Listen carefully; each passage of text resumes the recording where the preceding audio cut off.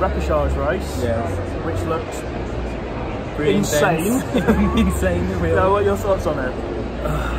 Well, I cannot believe it yet that I really made it to to the final. Yeah, I mean you're Portugal's only representative now, so you got. Yes, I am the only one here.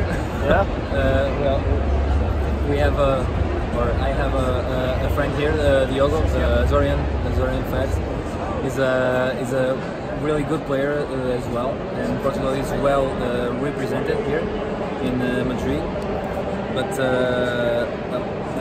the race, that last race was really maniac.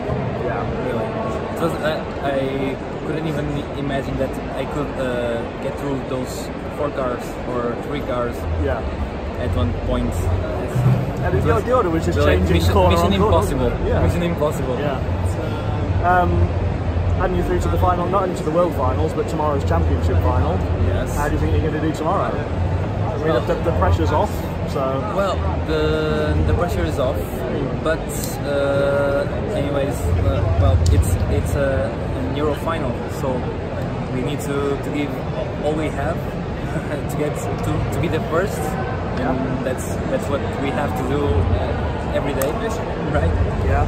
And but it will be close because from the 30 players here, only 10, the best 10 came through, and I really don't know about tomorrow because the level is very high, and I think that the races will be even more intense than this last one. And did you watch any of the Asian final?